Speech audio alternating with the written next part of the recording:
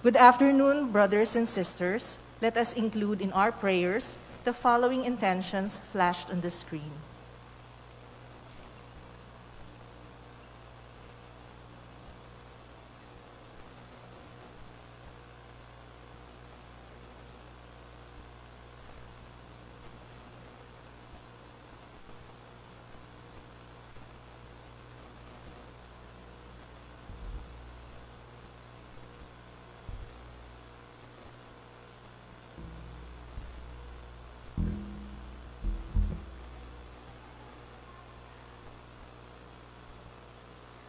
Welcome to our Eucharistic celebration.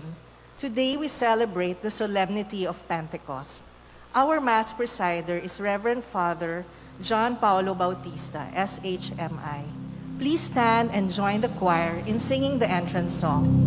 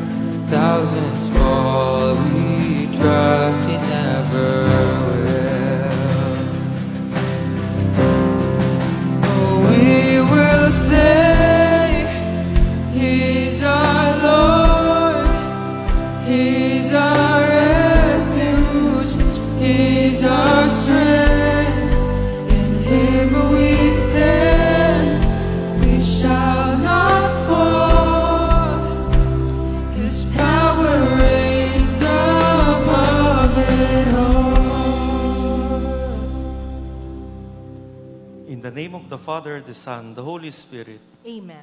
The Lord be with you. And with your spirit. Brothers and sisters, let us acknowledge our sins and so prepare ourselves to celebrate the sacred mysteries. You are sent to heal the contrite of heart. Lord, have mercy. Lord, have mercy. You came to call sinners. Christ, have mercy. Christ, have mercy. You are seated at the right hand of the Father to intercede for us. Lord, have mercy. Lord, have mercy. May Almighty God have mercy on us, forgive us our sins, and bring us to everlasting life. Amen.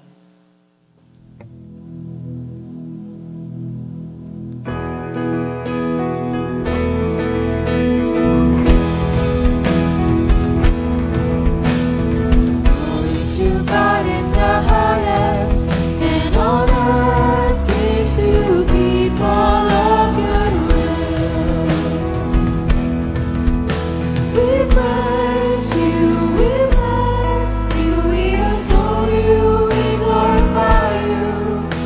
We give you thanks for your great glory. Lord God, heavenly King, O God, Almighty Father, Jesus Christ, only begotten Son, Lord God, Lamb of God, Son of the Father. You take away the sins of the world, have mercy on us. You take away the sins of the world, receive our prayer. You are seated at the right hand of the Father, have mercy on us. For you alone are the Holy One. You alone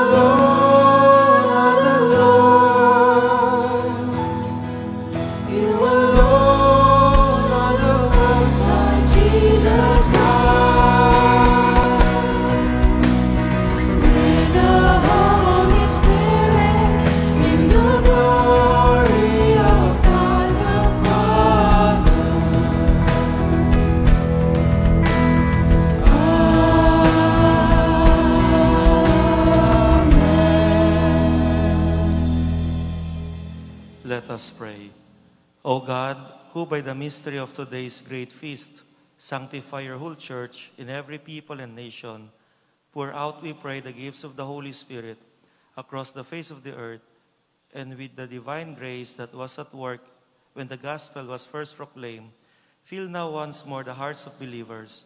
Through our Lord Jesus Christ, your Son, who lives and reigns with you in the unity of the Holy Spirit, one God, forever and ever. Amen. Please be seated.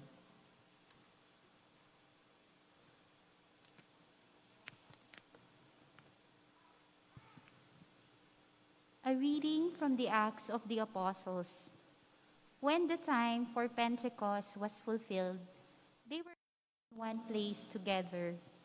And suddenly there came from the sky a noise like a strong driving wind, and it filled the entire house in which they were. Then there appeared to them tongues as of fire, which parted and came to rest on each one of them. And they were all filled with the Holy Spirit and began to speak in different tongues, as the Spirit enabled them to proclaim. Now there were devout Jews from every nation under heaven staying in Jerusalem. At this sound, they gathered in a large crowd, but they were confused, because each one heard them speaking in his own language. They were astounded, and in amazement they asked, "Are not all these people who are speaking Galileans? Then how does each of us hear them in his native language? We are Parthians, Medes, and Elamites, inhabitants of Mesopotamia, Judea and Cappadocia, Pontus and Asia, Phrygia and Pamphylia, Egypt, and the district of Libya near Cyrene, as well as travelers from Rome, both Jews and converts to Judaism, Cretans and Arabs. Yet we hear them speaking in our own tongues of the mighty acts of God." The word of the Lord. Thanks be to God. Lord, send out your Spirit and renew the face of the earth. Lord, send out your Spirit and renew the face of the earth. Bless the Lord, O my soul. O Lord, my God, you are great indeed. How manifold are your works, O Lord. The earth is full of your creatures. Lord, send out your Spirit and renew the face of the earth. May the glory of the Lord endure forever. May the Lord be glad in his works. Pleasing to him be my theme. I will be glad in the Lord. Lord, send out your Spirit and renew the face of the earth. If you take away their breath, they perish and they return to their dust. When you send forth your Spirit, they are created, and you renew the face of the earth. Lord, send out your Spirit and renew the face of the earth.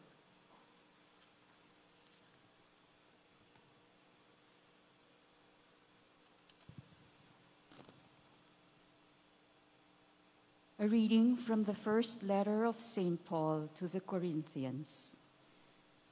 Brothers and sisters, no one can say Jesus is Lord except by the Holy Spirit. There are different kinds of spiritual gifts, but the same Spirit. There are different forms of service, but the same Lord. There are different workings, but the same God, who produces all of them in everyone. To each individual, the manifestation of the Spirit is given for some benefit. As a body is one, though it has many parts, and all the parts of the body, though many, are one body, so also is Christ.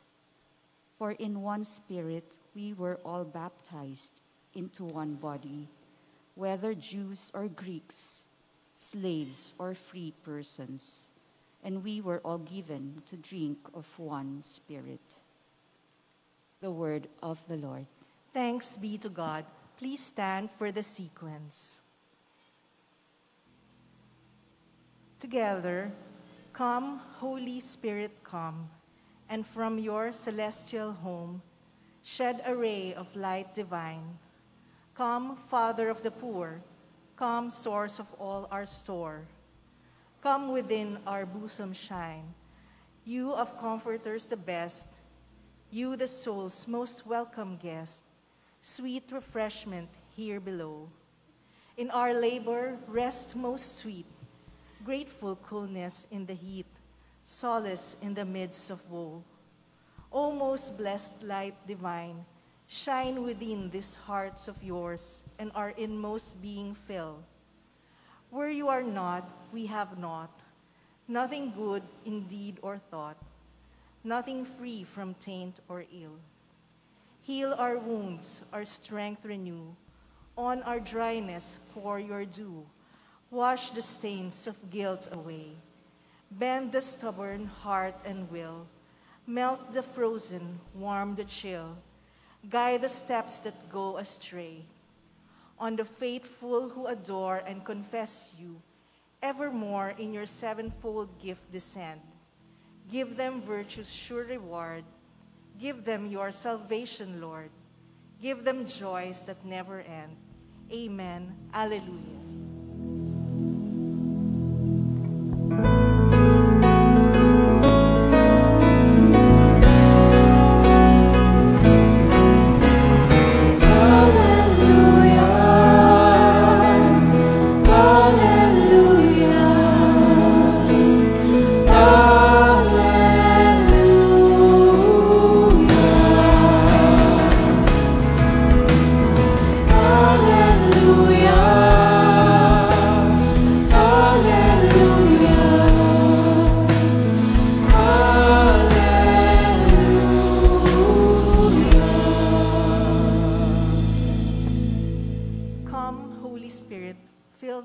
Of the faithful, and kindle in them the fire of your love. The Lord be with you. And with your spirit. A reading from the Holy Gospel according to John. Glory to you, O Lord.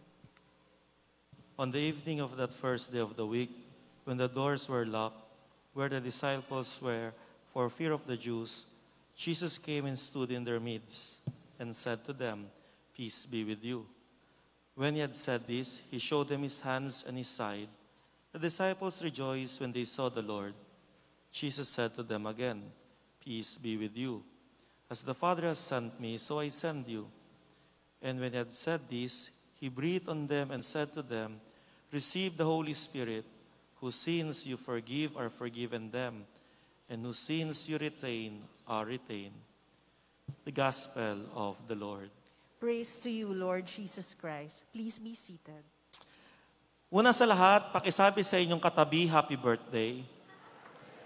Palakpakan natin ang Panginoon dahil ngayon ay ang birthday ng Catholic Church. 2022 years old. Imagine that. Ang simbahang Katoliko ngayong kapistahan ng Pentecostes ay nagdiriwang sa buong mundo ng kanyang kaarawan. Kaya ako nakakulay pula. Kapag pula nakikita nyo lang ito pag Valentine's. Sa simbahan ho, ang pula, ang ibig sabihin ho ay dalawang meaning. Blood and fire. Pag sabi mong blood, yung mga martyrs na nagbuhos ng kanilang buhay sa kanilang testimony kay Kristo at sa simbahan. Pag sabi mong red or blood, yan yung mga apostles na naglaan ng kanilang buhay sa proclamation, evangelization. Usually, kapag ang isang bishop o cardinal namatay, I saw that sa Italy. Even si Pope John Paul II, 2004, nung namatay siya, ang suot-suot niyang vestment, red. Eh di ba sa atin sa Pilipinas, bawal po yung magsusot ka ng red kapag minamatay, parang insulto. Doon po kapag yung bishop o yung cardinal namatay, red. Sign na sila ay successor ng mga apostles. Sa church, it also means fire. Fire means Holy Spirit. Fire means siya yung tutupok sa kayabangan ng isang tao. Siya yung tutupok sa pagiging masungit ng isang tao. Siya yung tutupok sa pagiging makasarili ng isang tao. Pakitignan po ang inyong katabi. Pakisabi, gusto mong matupok. Hindi pa naman. Wag muna. So itong fire na to sa simbahan, yan ang dumadaloy sa simbahan ng apoy ng Espiritu Santo. Kapag po nakakita po kayo sa inyong katabi na may apoy sa ulo, okay lang po yun. Nasa kanyang Espiritu Santo. Pero kapag ang apoy galing sa kanyang bibig, ay iba na po yun. May problema. Meron magiging problema. Sa simbahan po, ang red means color ng cardinal. Ibig sabihin, no, they offer their life at the service of the church.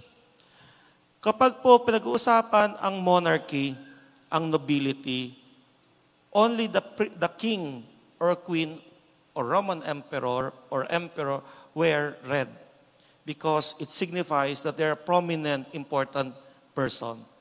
Pero sa church, ang nagsusot ng kulay red is the cardinal, meaning to say sila advisor ng Pope. 4 days ago, may bagong ninominate si Pope Francis, 21 new cardinals. At isa doon ay yung isang paring simple na naka-station sa Africa. Bakit ginawang cardinal yung isang pare? Hindi ba dapat sa bishop o sa archbishop? At bakit doon sa isang mission area sa Africa? Because this Pope, Pope Francis, believed na he plays an important role in the life and spirituality of the African people at sa part ng contribution niya sa church. Usually ang red, nakikita niyo po ito pag palaspas, kapag Good Friday, kapag po merong confirmation or compil, at kapag po may pinagdiriwang na special saints sa church, naka-red. Pero more than that, it signifies na kaya mo ibigay ang iyong buhay kay Christ, kay God, at sa church. Kaya po, nagre-red. Christ, last Sunday Ascension, left us a church. Church from the Greek word ekklesia. Ekklesia, hindi siya building.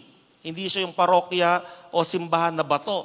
Kundi each one ay church. Pakitapik pong yung katabi. Pakisabi, ikaw ang simbahan. Yan. Hindi po simbahan ang pare.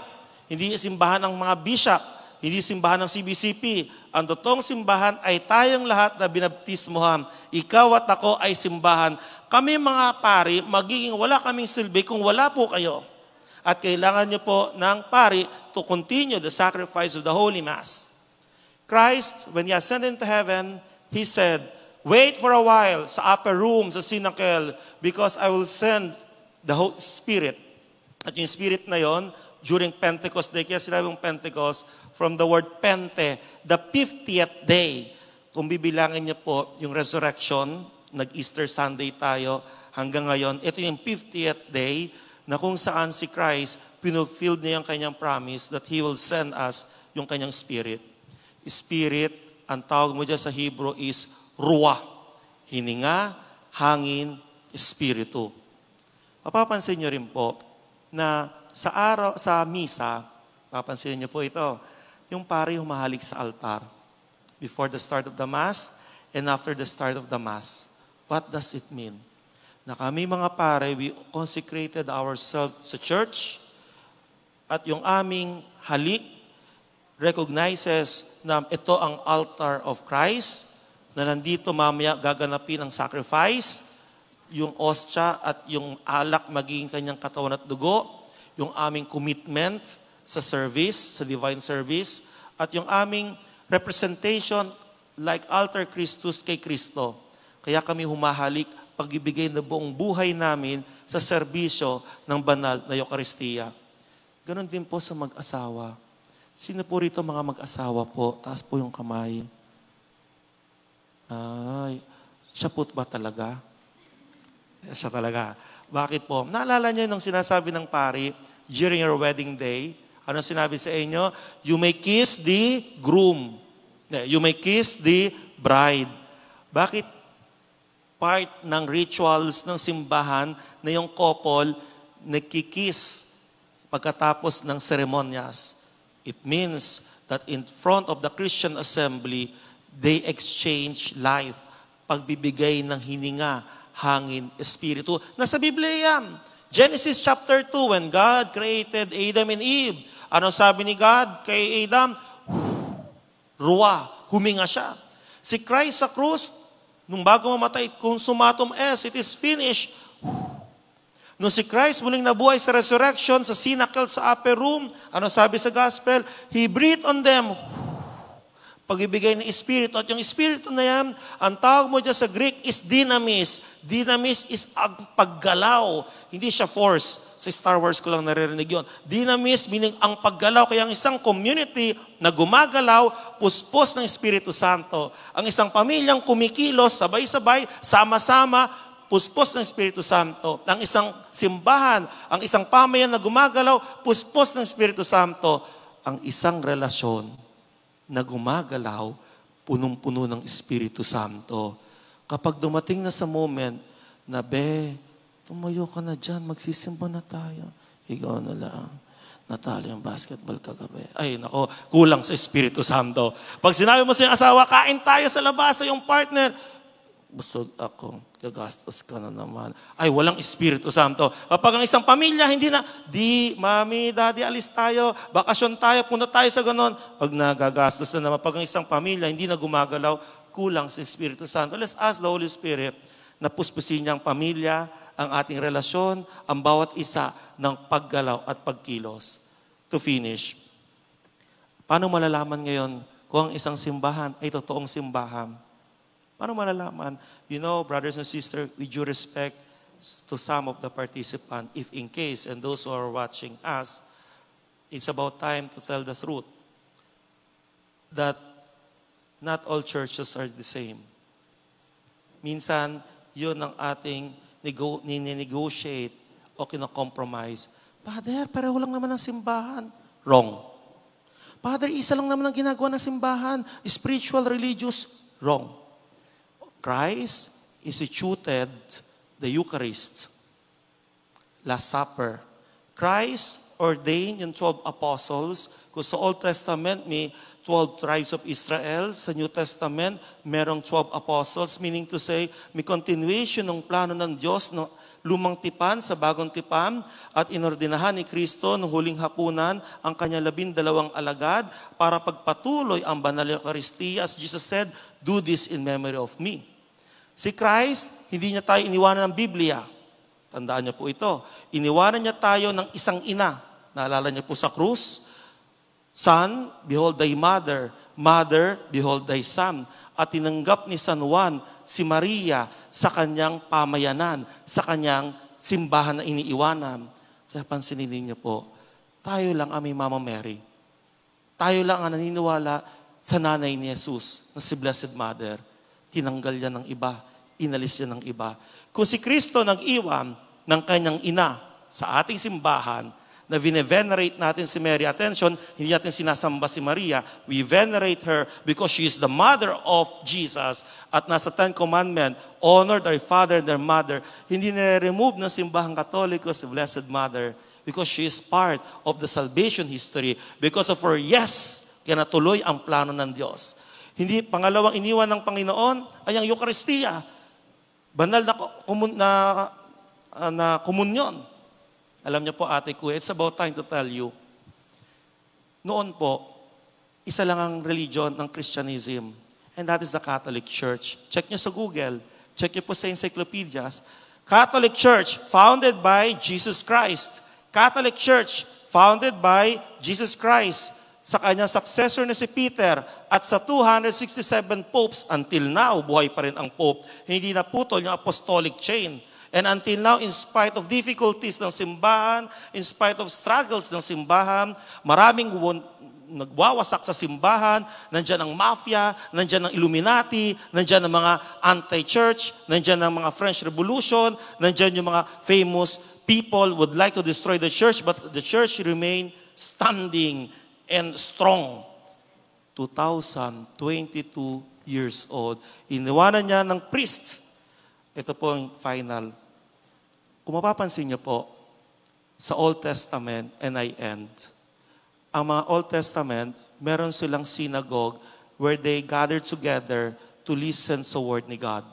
At every year, they go to Jerusalem to offer yung kanilang sacrifice sa priest ng temple para sa remission ng kanilang sin. Inaalay nila yung lamb na single, unblemished, at young. At tinatanggap yan ng priest, kinakatay, sinusunog, at umuwi silang believing na pinatawad sila ng Panginoon. Ate, kuya, nasa atin po yung dalawang elementong yan.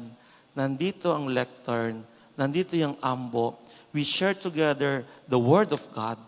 At yung sacrifice, pinagpapatuloy natin sa altar. Kung saan nandito natin mamaya kakainin ang katawan at dugo ni Kristo. Sila ang nag-remove ng altar. Sila ang nagtanggal ng altar. Sila ang walang altar. At ang pinalitan nila, pulpito. Bible study, Bible sharing. Bakit nila tinanggal ang altar? Kasi ang altar connected sa priesthood. Ang altar connected sa Eucharist of the Lord.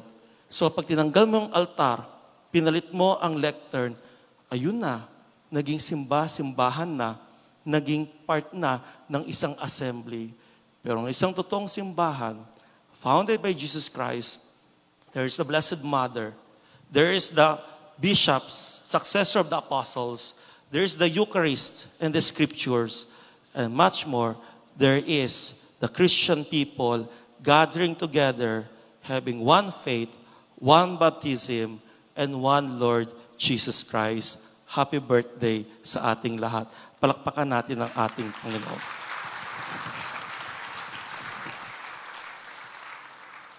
I believe in God, Please stand, the Father Almighty, Creator of heaven and earth, and in Jesus Christ, His only Son, our Lord, who was conceived by the Holy Spirit, born of the Virgin Mary, suffered under Pontius Pilate, was crucified, died, and was buried.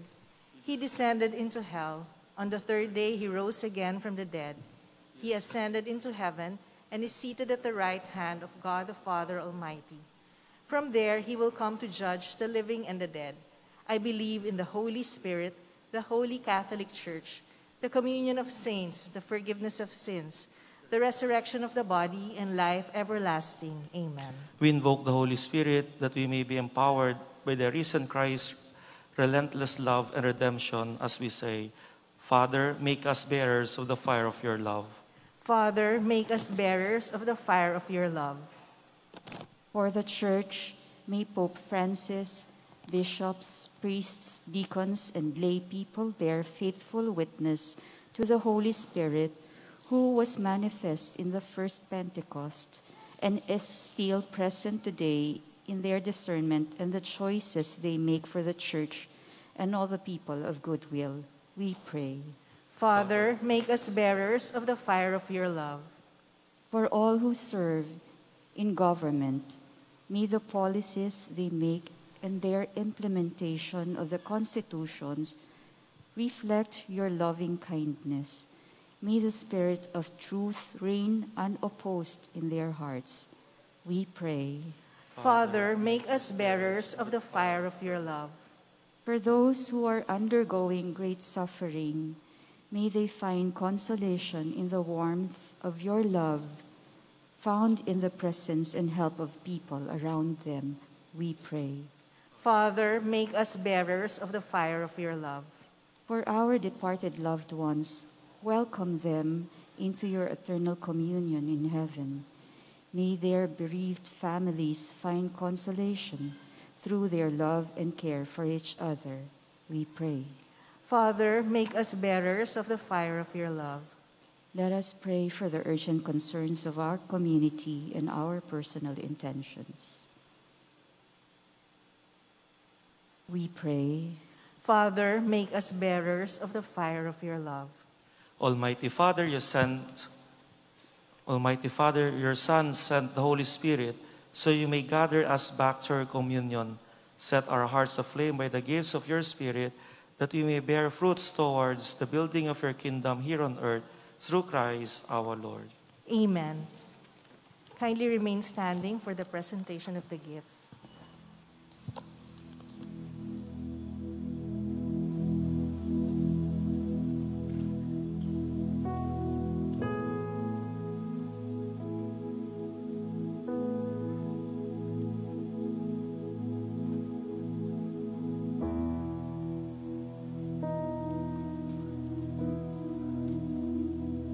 Please be seated.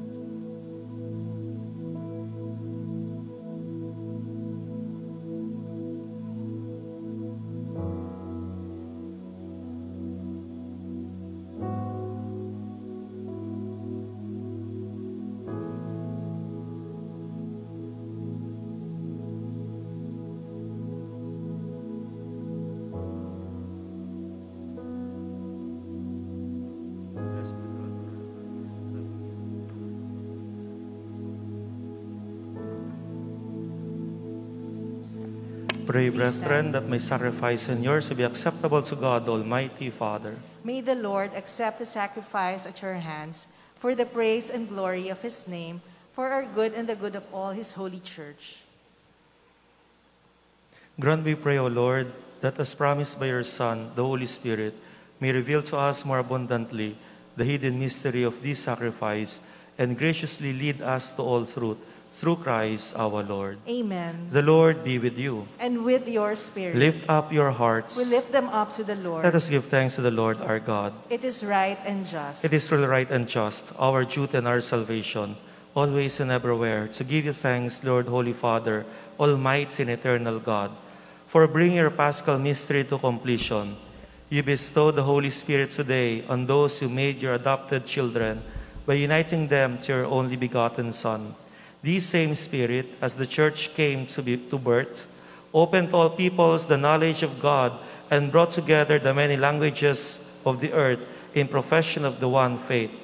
Therefore, overcome with paschal joy, every land, every people exalts in your praise, and even the heavenly powers with angelic hosts sing together the unending hymn of your glory as they acclaim.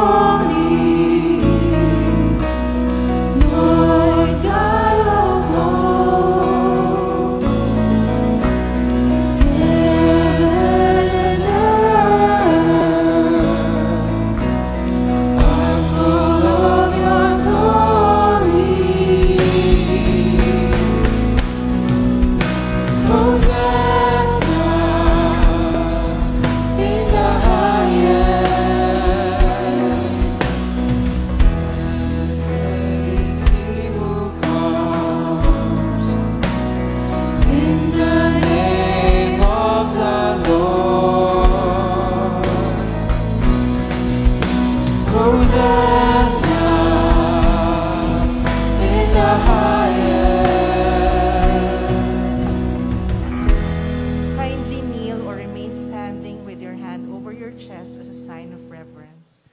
You are indeed holy, O Lord, the fount of all holiness.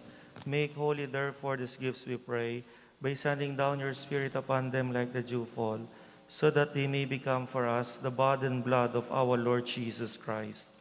At the time he was betrayed and entered willingly into his passion, he took bread, giving thanks, broke it, gave it to his disciples, saying, "Take this, all of you, and eat of it, for this is my body, which will be given up for you."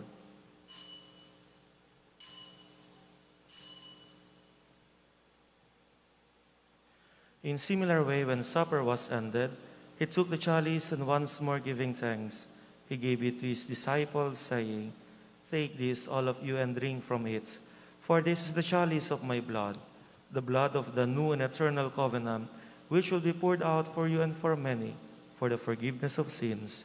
Do this in memory of me."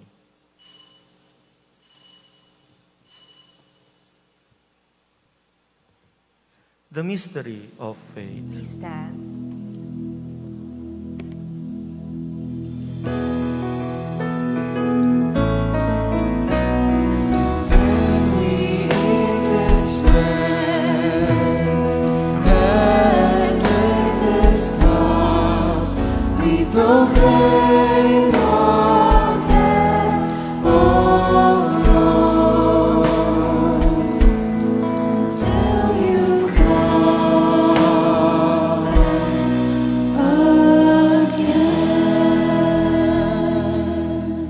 Therefore, as we celebrate the memorial of his death and resurrection, we offer you, Lord, the bread of life and the chalice of salvation, giving thanks that you have held us worthy to be in your presence and minister to you. Humbly we pray that partaking of the body and blood of Christ, we may be gathered into one by the Holy Spirit. Lord, remember your church spread throughout the world and bring her to the fullness of charity, together with Francis our Pope, Jesse our Bishop, and all the clergy. Remember also our brothers and sisters who have fallen asleep in the hope of the resurrection, and all you have died in your mercy. Welcome them into the light of your face. Have mercy on us all, we pray, that with the Blessed Virgin Mary, Mother of God, with Saint Joseph, with all the apostles and saints who have pleased you throughout the ages, we may merit to be co-heir to eternal life, and may praise and glorify you through your Son, Jesus Christ. Through him, and with him, and in him, O God, Almighty Father, in the unity of the Holy Spirit, all glory and honor is yours forever and ever.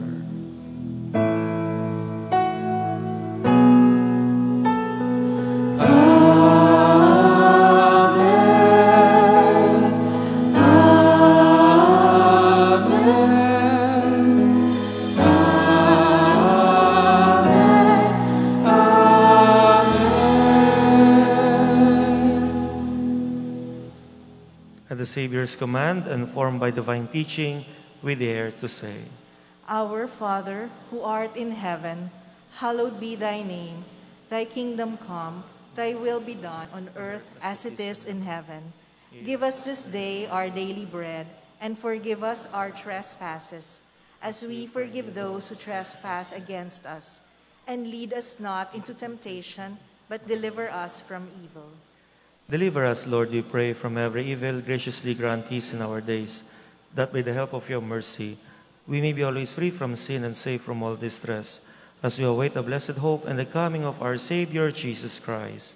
For the kingdom, the power, and the glory are yours, now and forever. Lord Jesus Christ, who said to your apostles, Peace I leave you, my peace I give you, look not on our sins, but on the faith of your church, and graciously grant her peace and unity, in accordance with your will, who live and reign forever and ever. Amen. The peace of the Lord be with you always. And with your spirit. Let us offer each other the sign of peace.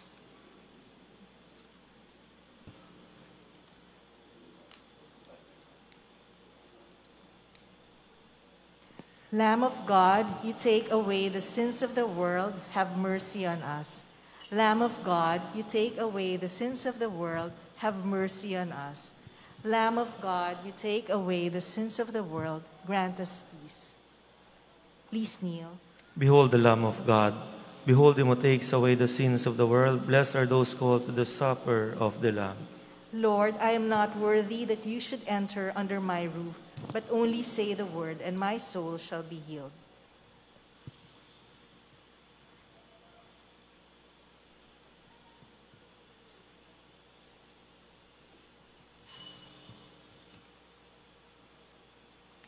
For an orderly receiving of Holy Communion by Rose, please allow our ushers to guide you.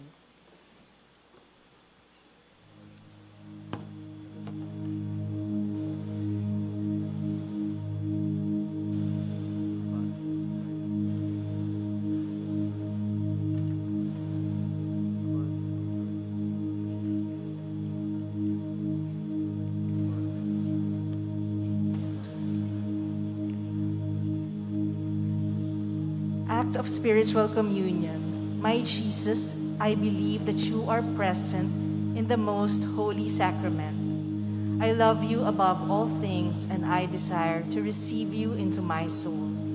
Since I cannot at this moment receive you sacramentally, come at least spiritually into my heart. I embrace you as if you were already there and unite myself wholly to you. Never permit me to be separated from you. Amen.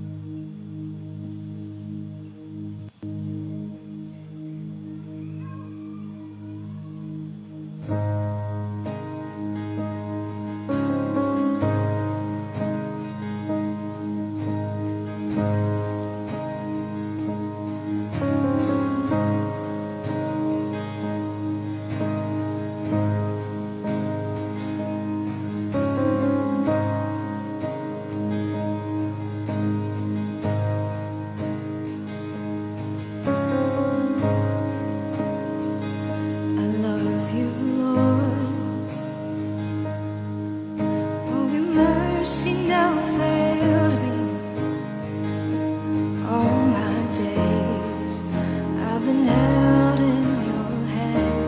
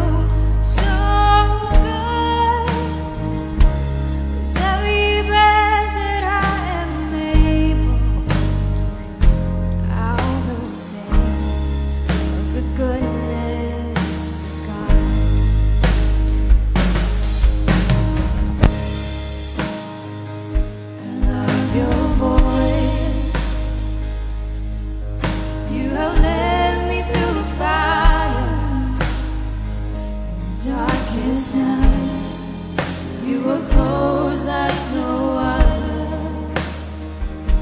I've known you as a father, I've known you as a friend, and I have lived in the goodness of God. And all my life you have been faithful. And all my life you have been so, so good. With every breath that I am able, oh, I will sing of the goodness of God. And all my life you have been faithful. All my life you have been so, so good. With every breath that I am able, I'm gonna sing of the goodness of God. I'm gonna sing of the goodness of God.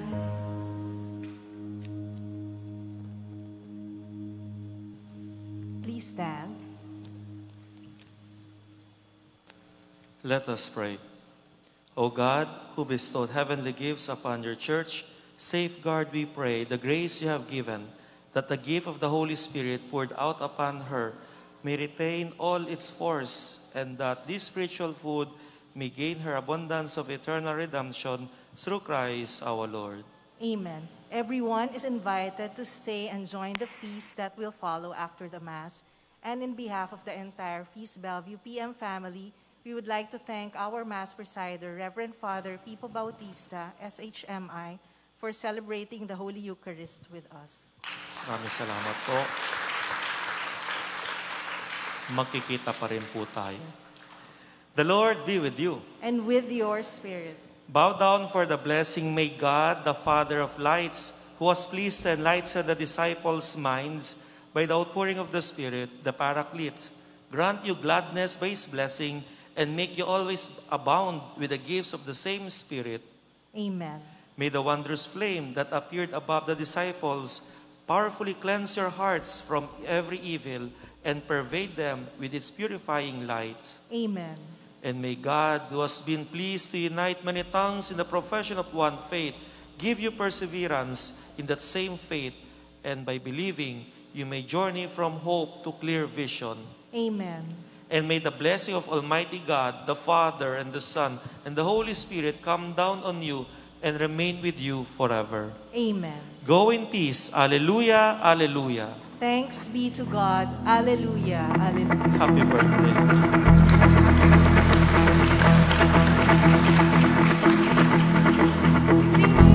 Has a hold on me as a mighty hand holds all of your blood, paid it all for me. And so I take another step toward me to your promise, your grace paves the way for me.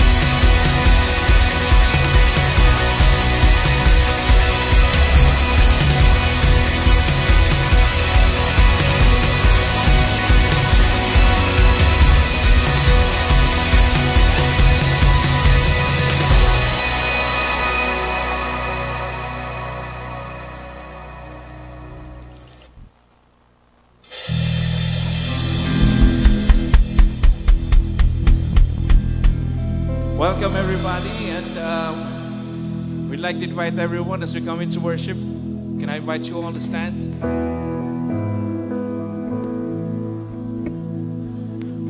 And I'd like to share with you a story that happened last week. We had the privilege, my wife was in Quezon, and sinundo ko siya doon.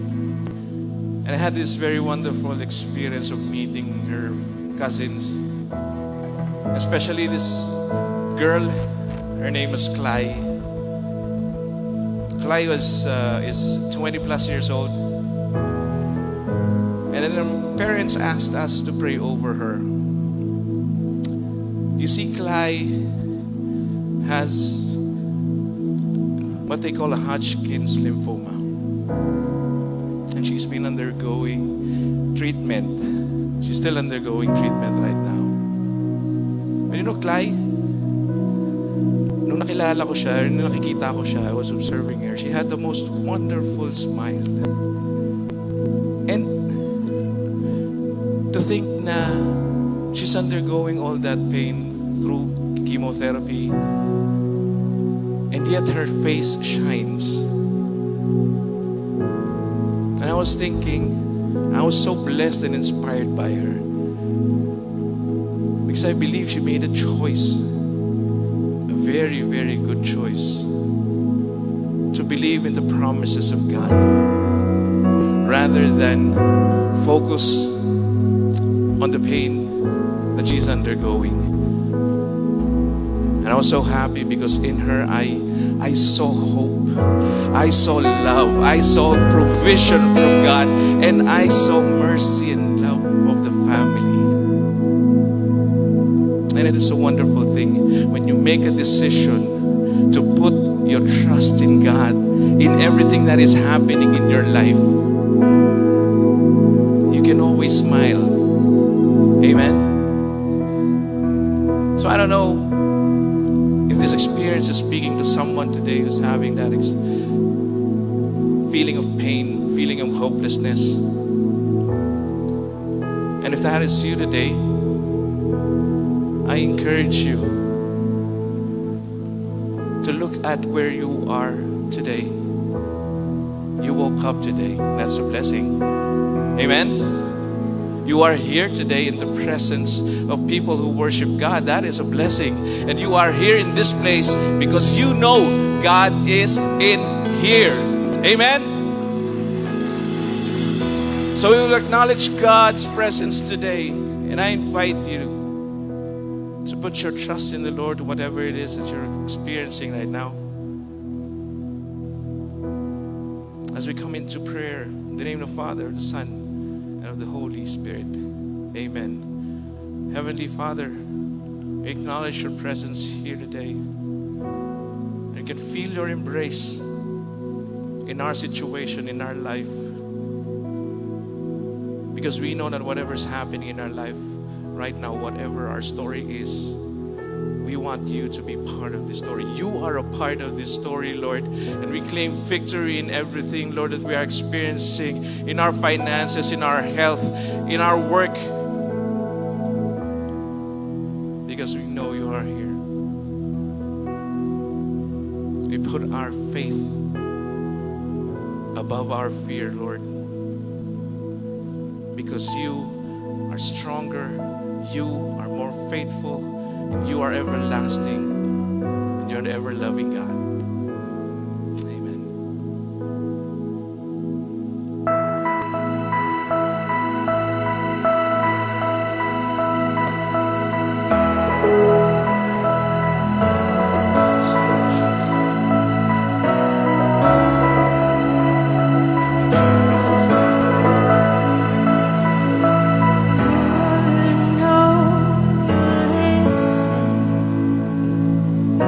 To my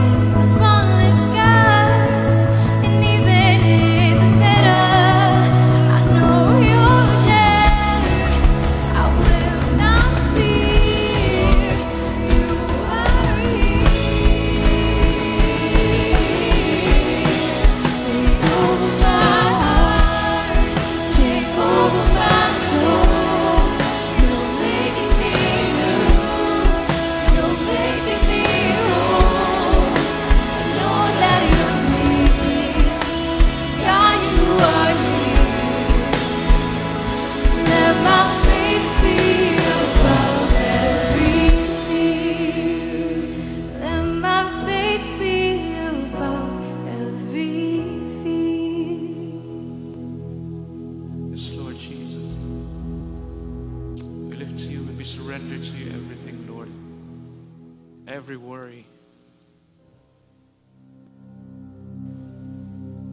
Take it, Lord. We offer to you. Praise you, Lord Jesus.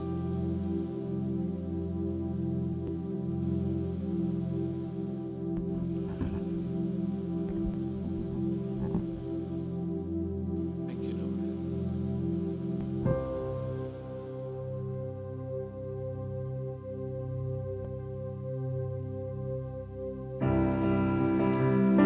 Lift it up to you, Lord Jesus.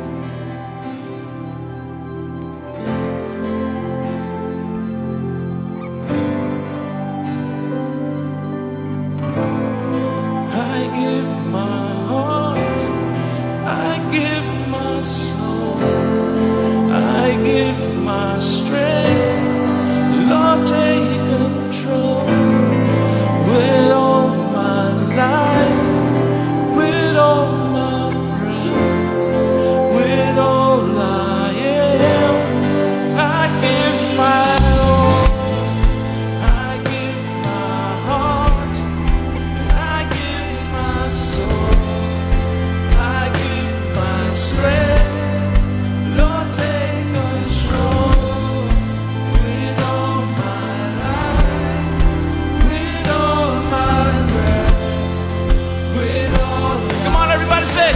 Lift it up.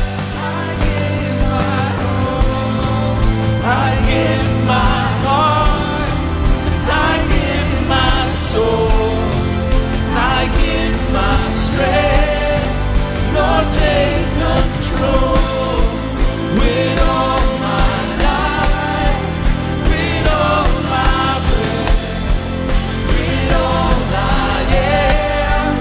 I give my all. I give my all.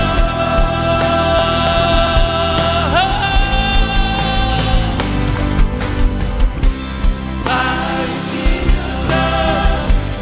By your grace I have been saved. I receive this life. By your cross I've been set free. You are everything. You are enough for me. You're all I need. I receive your love. By your grace I have been saved. I receive this life. By your cross I've been set free. You are everything. You are enough for me. You're all I need. Come on, just your voices to sing. I receive your love.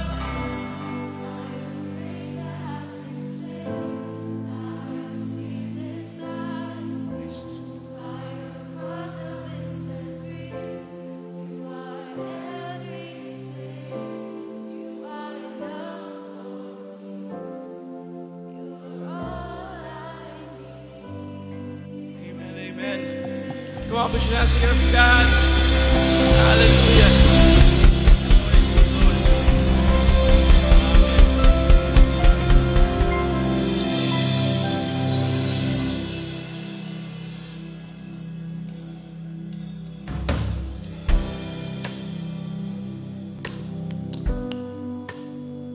Thank you, Jesus. Thank you for your word. Amen. And if you are ready to be blessed for today, can I invite everyone to make a loud shout of praise? Woo! Come on, let's go! Amen, amen. Praise Jesus. Now, before we start, can I just see a raise of hands wherever you are? You don't have to come here. How many of you here are first-timers? It's your first time to come here at the feast. Wow. One family over here. Welcome to the feast here in Bellevue PM. And for the rest, welcome din po. And if it's your first time to watch our online stream, welcome. We're glad to have you here on site. We have lots of chairs waiting for you. And if you're watching online, we want to tell you that the complete feast experience is happening here. You can have it at home, pero iba pa rin eh. Iba yung kumakanta ka ng kasama kami. Iba yung nagtataas ka ng kamay dito. Remember, before the pandemic, before you went back, we were all watching it online, correct? And you hear the music and you want to worship, but not everybody at home wants to worship with you. And you have second thoughts of raising your hand. Nag-worship ka pero nakaganyan ka lang. You are all I... Hindi ka pa makakanta ng malakas eh. Kasi may istorbo yung mga ibang kasama mo sa bahay. But here, you can sing your heart out. You can dance, you can sing, you can worship. And you can communicate with others who are also worshiping with you. Amen? And for all our friends who are here for the longest time, I just want to ask you a very simple question for today. Do you still remember the first day that you attended the feast? Bakit ka nagpunta dito? Sinong nag-invite sa'yo? Meron ba? O nag-walk-in ka lang, napadaan ka, or nag-check-in kayo dito sa Bellevue, tapos, uy, may misa daw doon, mamayang hapon, sakto, pagka-check out, diretso tayo. Magsimba tayo, tapos dumiretso na, ay, may talk. Ay, ang gwapo ng preacher. Hindi po ako yun, si Brother Mike. Uy, ang gwapo ng preacher, sige, magstay na tayo. And eventually, you became part of the feast. We all have different stories. I have a different story as well. Ako kasi, I follow Brother Bo Sanchez, and I would drive all the way from my house in Parañaque all the way to Valle Verde just to hear him preach way back in 2008. Now, all of us have different stories, but I believe, just as we celebrate Pentecost today, it was by the power of the Holy Spirit that moved our hearts to go where we need to be so that we can hear God's message. Amen? God called you. And as you sit there, the Holy Spirit is moving. Different preachers give different versions of the talk. Same content, same one big message, but different delivery. And as you go out, most of the time you go out with friends or family, and then you talk about what you heard. Tama?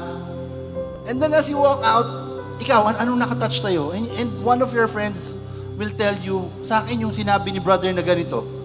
Tapos siya, iba yung sa kanya. But the message that you pick is the message of the Holy Spirit that He wants you to have. And as you step out, you know you will go home to the same problems that you left coming here. But this time, as you step out, you know you are stronger. You know you step out, you are braver. You know you are more confident. You know you are equipped by the power of the Holy Spirit to face that problem. Andyan pa rin yan, pero kaya ko yan. Dahil empowered ako ng Holy Spirit. Because of the message that I heard today. So as you stay with us for the rest of the talk, I pray that the Holy Spirit speaks to you so that you can bring home the message that you need to bring. And you can face the problems that you need to face when you go home. Amen?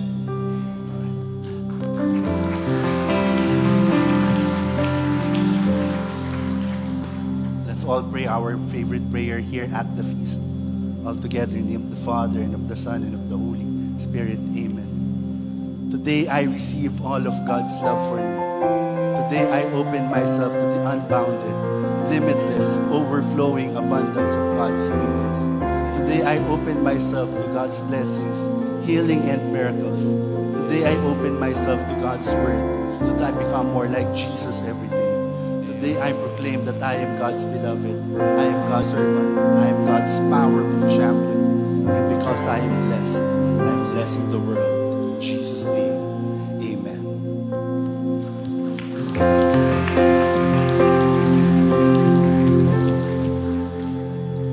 As you sit down, tap the person beside you and say, be ready to be blessed.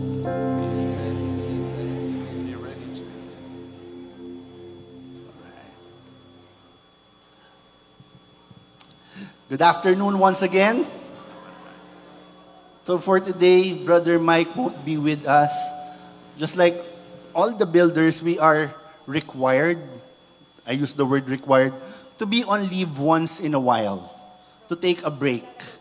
Kasi ayaw nating ma-burn out yung mga brother builders natin. So for today, we invited another builder who is well-equipped to deliver God's message. He is not new to the Feast Alabang district, para na natin tong kapamilya. So I'd like to introduce my good brother and friend, all the way from Feast Carmona, Brother Drew Scosio.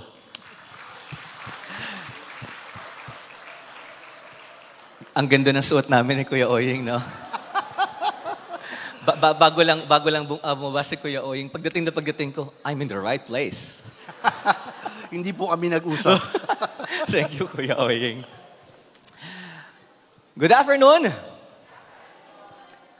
But seriously, when I went inside the room, tapos nakita ko si Kuya Oying kanina. I call Kuya Oying, Kuya Oying. You know, I want to honor your builders here in Feast Bellevue PM. Brother Mike is, alam mo, grabe yung generosity. When Mike Viñas speaks to people, you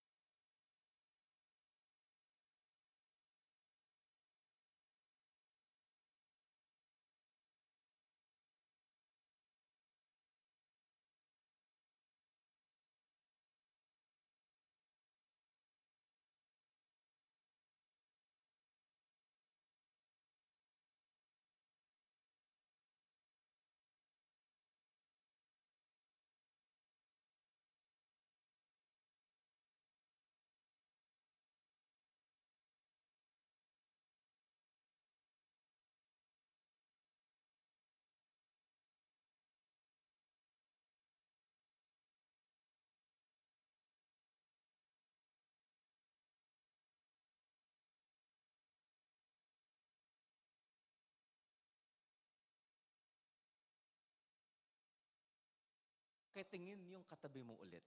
Do you believe that that is God's grace to you? Do you believe that that person, nung nagpe-pray ka ng something, Lord, give me a friend, give me a family, give me a wife, give me a husband, give me children. Yung katabi mo ngayon, is that God's grace to you? Iba yun talaga sa, yes! Diba? Ganyan sigaw nila. The one big message I want to share with you this afternoon is this: the door is open.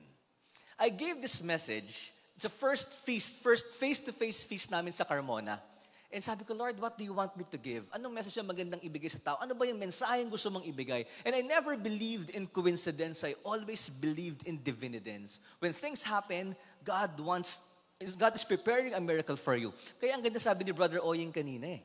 Di ba, you're here for a reason, you're here for a purpose. Some of you will realize this week, kaya pala ako nag-feast sa Bellevue ng afternoon para dito. Some of you will realize that years after. You will remember this day, kaya pala ako nag-feast during that time kasi in-equip pala ako ni Lord. And there's grace. In Ephesians chapter 2, verse 8, for it is by grace you have been saved through faith, and it is not from yourselves, it is the gift of God. Kaya ang ganda pati ng worship natin kanina, di ba? It is by grace we have been saved. Question. Okay? What did the past 2 years exposed in your life? You know, the pandemic, the COVID thing that happened to us, it's something that talagang took siya na parang we never imagined it's gonna happen to the world. Di ba?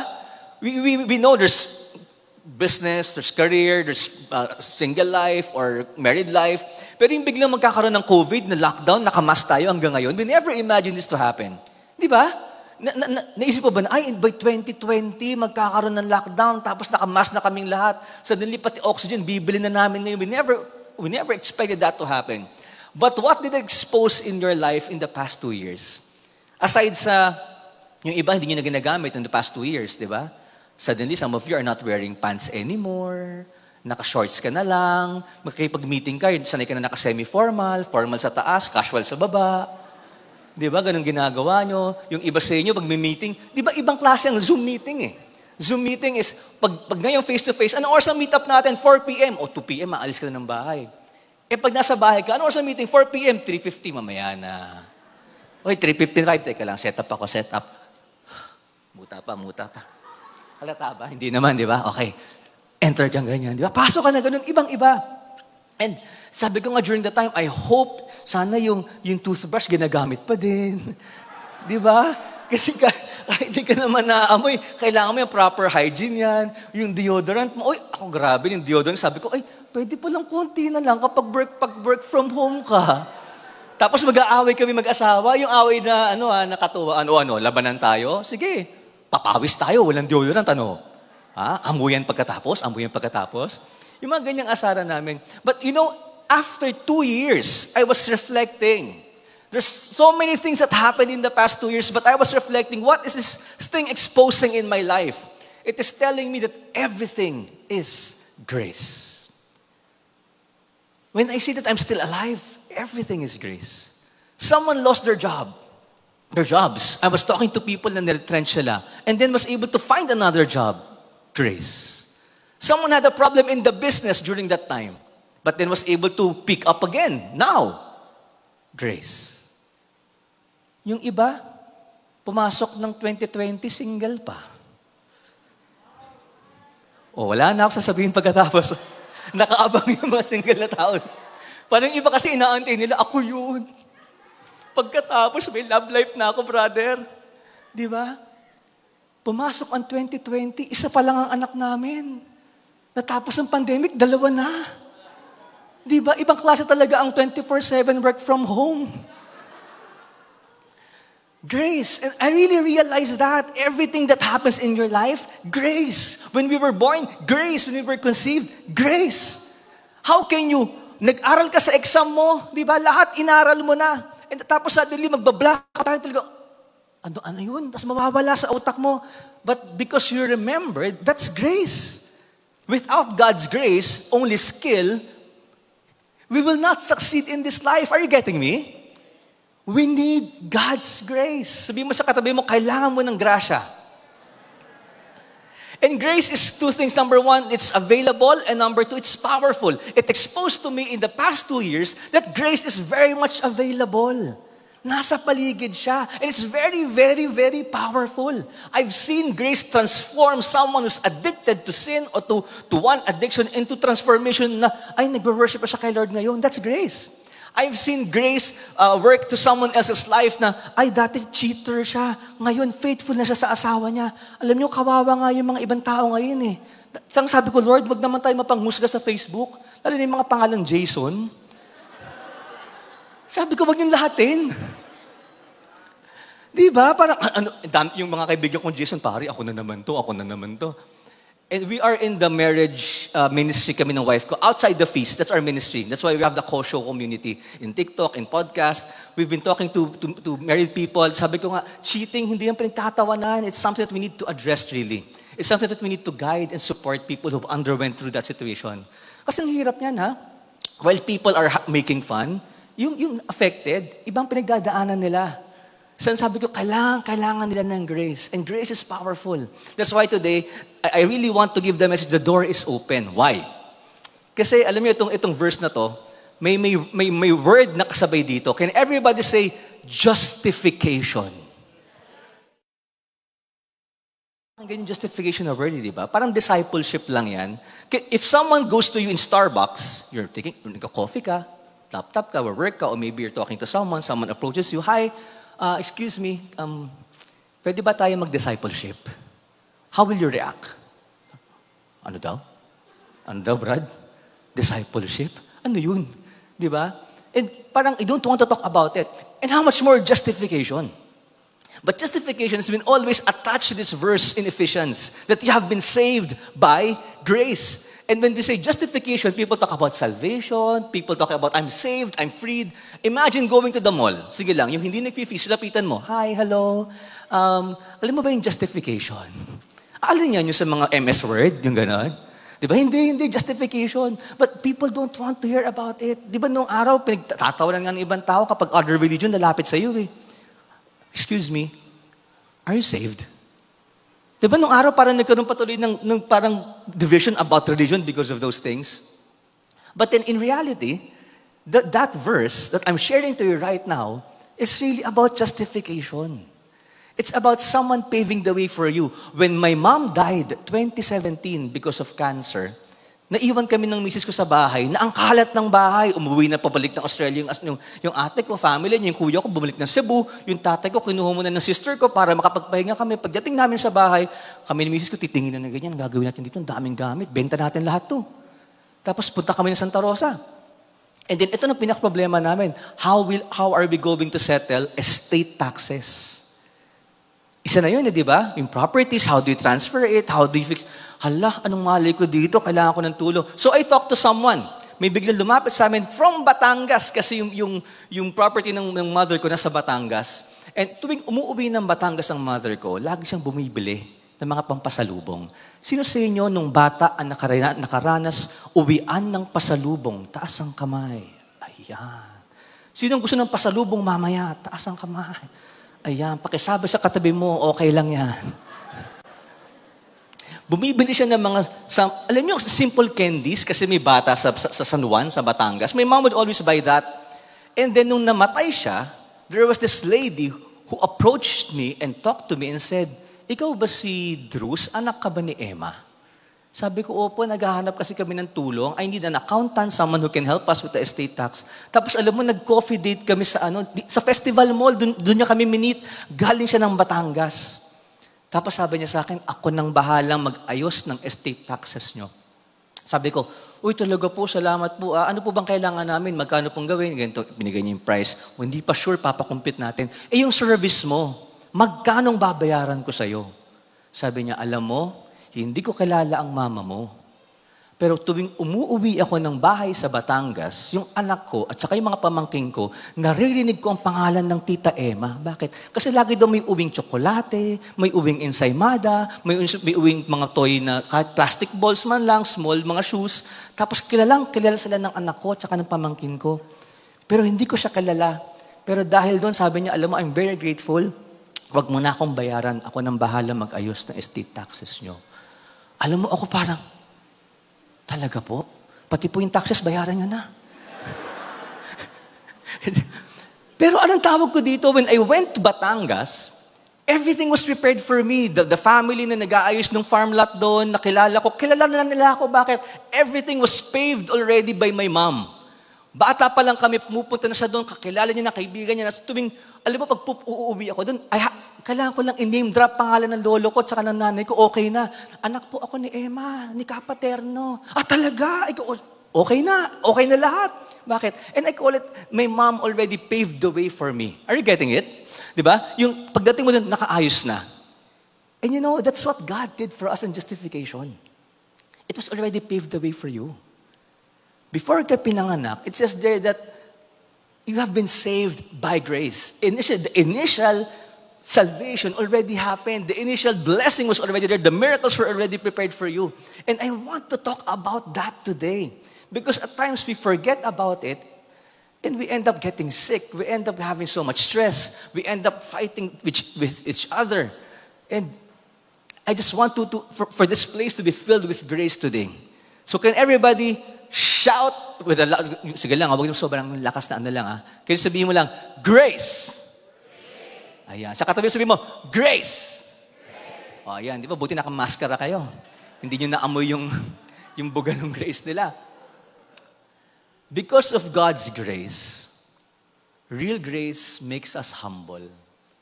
When you realize everything is grace, it's gonna make you humble. It's gonna make you, I'm gonna let go. Kaya nga in Matthew chapter 6, you know, we love praying to God. Lord, thank you so much. Lord, we worship you. But I want to remind everyone, may we not forget one part of the Our Father. When it says, give us today the food we need and forgive us our sins as we have forgiven those who sin against us. May we not forget to forgive and ask for forgiveness. Because everything is grace. Everything is grace. Kaya nga with that, I want to share with you 3 things now. How do we cooperate with grace? How do we, Lord, I have my prayer. I have my, sige nga, survey tayo. Who among you here are praying for your family? Raise your hands. Oh, wow, praise the Lord. Tayong lahat, no? Who among you here are praying for someone who is sick and asking for healing? Amen. Amen. Amen. Amen. Sige lang. I pray that God's healing miracles be upon you and upon that person na pinag-pray mo. Who among you are praying for business? Meron ba? Okay. Let's pray for provisions. Praying for career. Okay. Sige lang, pag-pray natin, ang sarap sa feast, no? Lahat tayo mag-pray. Meron ba ditong single na nagpipray for love life? Ulitin ko, ha? Teka lang, nahiya ako. Ayoko tumingin, may nakita ako eh. Kasi nakita ko yung iba tumaas ng kamay, yung isa gumento. Teka lang ha, okay. Relax. Wala munang titingin sa left and right. Hayaan mo sila magtaas ng kamay. Meron ba dito nagpe-pray na single for love life? Taas ang kamay? Ay, nahiya sila bigla, oh. Taas nyo. Malay nyo, pagtingin mo, ikaw. Wag ganun ka pala.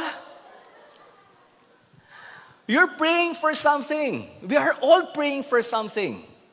And today, I'm going to share 3 things about cooperating with grace. Number 1. Okay, number 1. Tagalog to ha, para mas masarap namnamin. Number 1, tiwala ka pa kasi may grasya. Amen? Sige, palapakan natin sa Lord. Tiwala ka pa kasi may grasya. Alam nyo, for the longest time, God was asking me, trust me. Trust me. Trust the grace that I'm giving you. Trust the grace that is in you. Tiwala ka pa. Panigtiwala ka pa kasi may grasya. You will realize, you will receive the best answer to your prayers. And mind you, it's not that God will tell you what you're asking for. God is giving you what you need. Suddenly, may grasya. Bakit? I was courting someone else. Tapos may dumating na biglang isang babae na, uy, nakita ko ang ganda. Naging asawa ko. May grasya. Di ba? Tapos I was praying for a ministry. Tapos biglang nakilala ko ang feast. May grasya. I was praying for a job. And then God gave me a business. May grasya. You're praying for something, then you receive a different version, and it's blessing you now. May grasya. My mom was sick. Anong hope ko? Mabuhay siya ng mahabang buhay pa. Eh hindi. Wala bang grasya? May grasya. Because God's grace inside of me was telling me, hindi nasagot yung pinakagusto mo. But my grace is telling you, you are still okay. You're still okay. Because your mom is with me in heaven. Akala mo end of your life? Hindi pa. Okay ka pa rin. At marami pang padating sa buhay mo. Kaya tiwala ka pa kasi may grasya. Kaya nga, itong next picture, naalala ko to. Kasi ito yung pinaka-last na usapan namin ng wife ko about this topic na when Brother Bo guested us TRC for couples, it's all about finances. Tapos Brother Bo, sa simula yan, Sir Brother Bo, ganyan siya, di ba? So how are you, Drews? How are you, love? And ako, I would always say, we're doing great. Kasi nga naman, we acknowledge God's presence, we're doing great. And then, eto na, since I have a 3-year-old daughter and an 8-month-old son, and I know maybe my wife is watching right now in the online kasi hindi ko siya kasama ngayon. Hi, Mommy, you look so beautiful today. Just in case, I love you. Di ba? I always tell this, especially pag nag-feast ako, yung Zoom online feast lagi nung araw, na pagod ako. Bakit? I prayed for children. I prayed to have kids. Pero hindi ko naman akalain na grabe magpupuyatan pala talaga. Di ba? Especially pag mayroon kang 3-year-old saka 8-month-old, na habang pinapatulog mo yung isa, umiiyak yung isa, may gising ulit yung isa. Ganun scenario sa amin eh. Tulog na si Anya. Huwag kayo maingay. Okay? Tapos biglang si Pio. Ako naman po magigising. Biglang si Anya. Patay tayo, gising na naman to. O kaya magtatrabaho akong 2 a.m., 4 a.m. Matutulog na ako ng 4 a.m. That's when biglang Anya will wake up and say, Papa, Carrie. Ako, anak, di pa ako natutulog. And then I will always say that. Pag nasa feast na ako, good morning, feast Carmona family, you know what? Iba talagang walang tulog, ibang puyat. I always say that. And then Brother Bo said, kamusta na kayo? And sabi ko, Brother Bo, we're doing great. Yun nga lang, puyat kami, ganito, ganyan.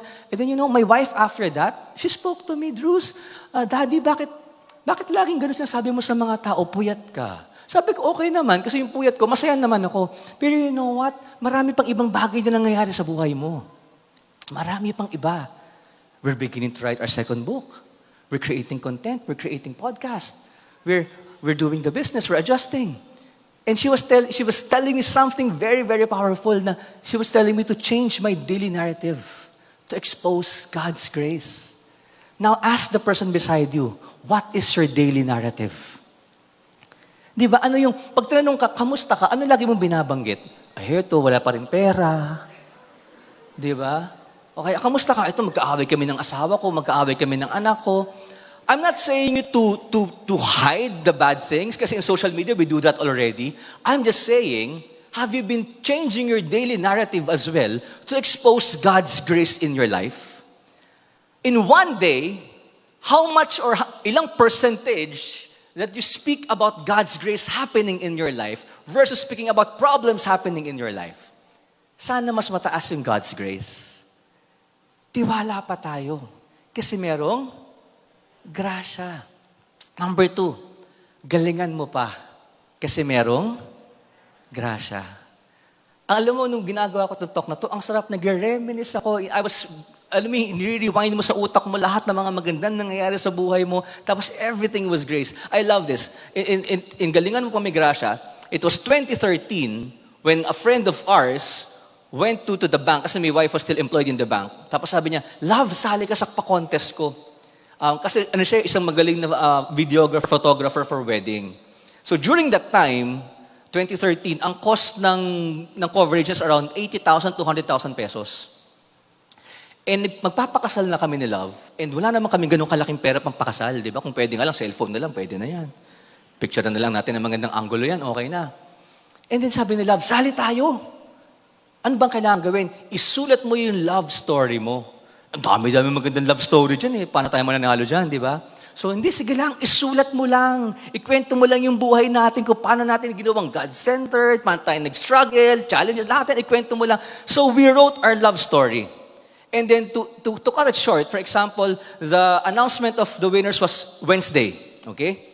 So lahat kami, nakaabang kami dalawa Wednesday. Wednesday, atin yan. Wednesday, libreng coverage. Wednesday. Wednesday, walang tumawag. O paano yan? Sabi ko, di balik tayo sa cellphone. Di ba? Gagawin natin.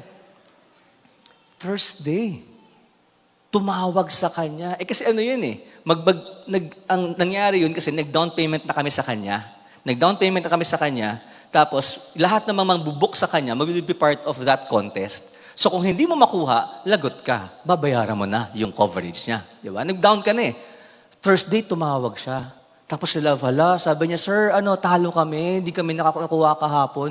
Sabi niya, hindi, love, sorry, nalimot ko lang tumawag kahapon. Bibisita ako dyan bukas, sa bangko. Bakit? Ibabalik ko yung down payment ko na cheque. Kasi nanalo kayo, libre ang coverage niyo sa akin. Di ba? Kaya sabi ko, ang galing. Ang galing talaga. Sabi ko, habang meron, sali ng rapol, dali, bayad lupa. Pero galingan mo pa kasi may grasya. If you're in the middle of something, you're into business, maybe you're fixing your married life, maybe you're fixing your family life, and you're having a hard time right now, but you're giving your everything, you're bringing out your skill, never underestimate the power of the Lord when skill meets grace. So galingan mo pa kasi know that there is grace. Nung panahon ng pandemic, sabi ko nga, ito ko, sige. In the ministry, nag-adjust po ang feast. But it was the season of what? Season ng nakamute ka. Di ba? Alam nyo, it was noted na during that pandemic, 2020 pa lang the most used words during that time is that, nakamute ka. Di ba? Tuwing may Zoom, lagi may nakamute ka. Di ba? But it was during that time, the ministry adjusted as well. Nahirapan tayong lahat. Nahirapan din kami. Lahat kami we want to have our own life. We want to, yung financial life natin, may family life ka, may ministry life ka pa, and people are adjusting. Fear is all over. Adjustment is all over. Nahirapan pa rin. But there are people na ginalingan pa rin nila kahit nahihirapan na sila. Bakit? Kasi alam nilang may grasya. And that's why we're still here in Feast Bellevue PM. Because there are people here, even the time of pandemic, who kept on serving, giving their time, treasure, and talent. And maybe yung iba dito, kayo yun. So can we just give a clap offering to all the servants, to all those to your leaders, your preachers, to all the members here who joins even the online, di ba? Kasi galingan mo pa dahil merong grasya. And I'm just giving a simple talk here, a simple message here that God is telling us, kung nahihirapan ka na, sige, pahinga ka. Pero galingan mo pa. Kasi hindi mo malalaman, o malay mo, malapit na. Malapit na. Pagkasabi sa katabi mo, malay mo, malapit na. Amen?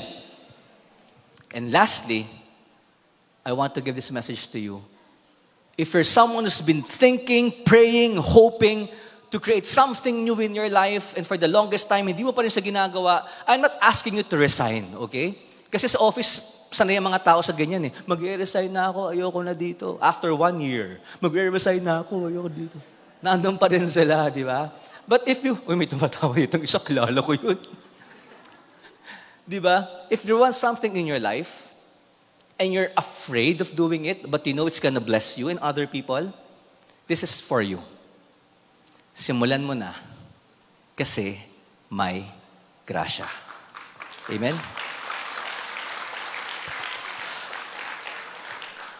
Alam nyo, a month ago, pumunta kami sa Batangas ulit. Bumisita kami sa Batangas. I'm ending my message already. So, after this, mag-worship na tayo. Gusto ko lang ikwento sa inyo na a month ago, pumunta kami ng Batangas. Tapos kasama namin isang friend doctor namin in the ministry. Her name is Dr. Kat Remolino. So, si Dr. Kat, pinasal din namin sa Batangas, nag-enjoy kami. Sinama ko ang buong pamilya, may wife, may yung anak ko, yung dalawa. Tapos, ang nakakatawa dito, after namin mamasyal sa bukid, si Doc Kat, sabi niya, kain tayo. Saan pwedeng kumain? Hindi mo na ako familiar kung saan masarap kumain sa area namin kasi ang kinakainan ko lagi doon, yung luto nung namamahala ng farm namin, yung pamilya na nandun. Ang sarap kasi nila magluto. So never ako naghanap ng ibang nakainan doon. During that time, walang nakaluto yung mga kasama namin doon, ang sarap pong kumain doon, yung fresh na fresh, bagong pitas na okra, bagong pitas na kamatis, gagawin bulang lang. Tapos iba yung lasa talaga. So sabi niya, hanap tayo ng kakainan. Sabi ko, sige, Doc, hanap tayo. Drive kami ng ganyan. Kasi may nakita ako, Ben's halo-halo. Yung Ben's halo-halo sa Laguna, meron yun eh. So parang walang na iba, di ba? Sabi ko, Doc, wala talaga akong alam. Pwede bang dito na lang tayo kumain? O sige, no choice tayo. Kain na lang tayo dito. So, kain kami. Si Anya, my daughter, she wanted to go home already. Papa, I want to go home na. I want to go home. Ang haba ng biyahe. Tapos sabi ko sa kanya, sige anak, kita na lang. Do you want to go to the beach? Never pa siya nakapunta ng beach. Magba-birthday siya during that time. Ang promise namin sa birthday niya, dalawa lang naman. Bike and beach. So hindi ko alam paano kami magbi-beach. Di ba? Hindi pa scheduled. Sabi ni Doc Kat, uy, Drews, punta tayo ng beach, doon tayo magkwentuhan. Kahit magbuko juice lang tayo doon, mag-smoothie lang tayo. Tapos sabi ko kay Anya, do you want to go to the beach? Yes, Papa. Let's go to the beach. Nasa kagad. So, ang anak ko po kasi pa na-excite, hihintong kumain. Gusto niya na yung next na gagawin. So pinapakain mo siya, Anya na, I want to go to the beach. Sabi niya ganun. And then this is what happened. Pumunta kami kanina sa beach. Sabi ko, anak, I will not swim, you will not swim. Why? We don't have our swimsuit. Ang suot ko, jogging pants. Ang suot ko, t-shirt. Ang anak ko, wala siyang pang swimming. Ang nanay niya, wala rin, bitbit pa si Pio. Si Dokat, wala rin pang swimming. So sabi ko, anak, we'll just go to the beach, tampisaw lang ng paa. Kung gusto mo kamay, hilamos ka ng ganyan. Pero will not swim. We cannot. Eto ng anak ko, Papa, beach! Pagkita ng beach, takbo agad, habol. O sige anak, hanggang dito lang ha. Sabi ko, I'm willing na mabasa ang jogging pants ko basta anak hanggang dito lang. Saan ka naman nakakita ng dagat na hindi umaalon? So, pakita natin yung picture dito. So, ang dagat, kita niyo yung basa? Hanggang saan umabot?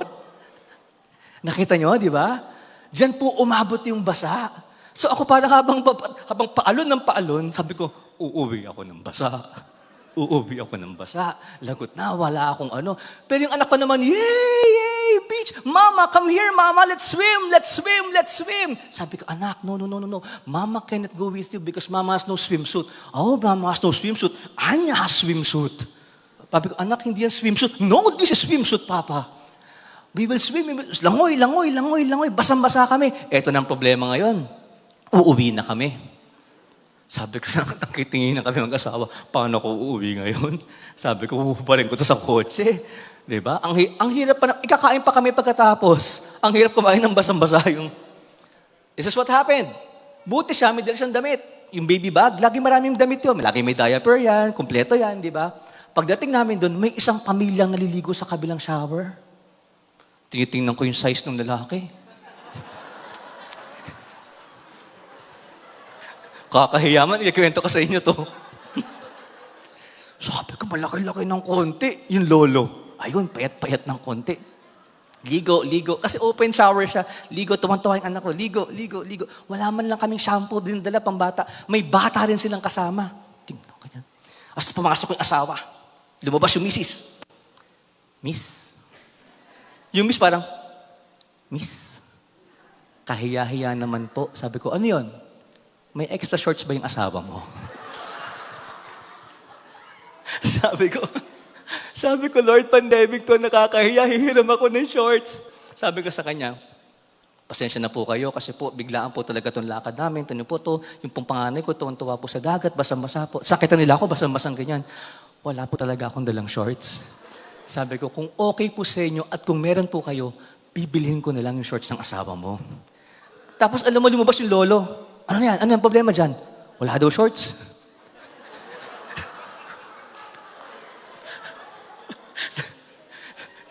Sabi ng lolo sa akin, payat ako, di kasya sa'yo. Tapos lumabas yung asawa, malaki-laki ng konti.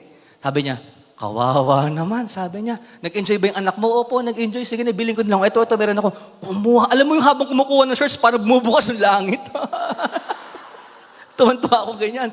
Pagkuha shorts, eto pa, dahil pandemic, hindi yung lumapit. So, hinagi sa akin, shorts! Yung anak ko, shorts! Alam niyo, pagkatapos nun, bihis ako, tapos puntahan ko sila, magbabayad ako. Magkano bang barya ko dyan? 300 ang meron akong barya. O sige, sa inyo na po ito, sa inyo. Hindi, wag na. Hindi po, sige na po, 300. Hindi, matagal na yan, gamit na yun. Sige po, 10,000 gusto niyo po? Ay, talaga nila. And it was, alam mo, sobrang tuwang-tuwa ako. Tapos, alam nyo, pag uwi namin ng bahay, yung anak ko, habang bago kami matulog, ayaw matulog. Talon ng talon sa kama. Sabi niya, shorts! Shorts! Yung nanay niya, ano yan? Kasi yun yung, ganun yung pagkakabigay sa akin ng shorts kanina. Nakita niya, so she was copying, shorts! But I'm sharing this to you, why? Ask me why! Sabi ni Doc Kat sa amin, this is a biglaan surprise for everyone. It's a biglaan surprise. But then, you know what? Because it's my daughter's birth month during that time, and dumating yung beach na kasama sa plano namin for birthday, ang sabi sa akin ni Lord, hindi yan biglaan.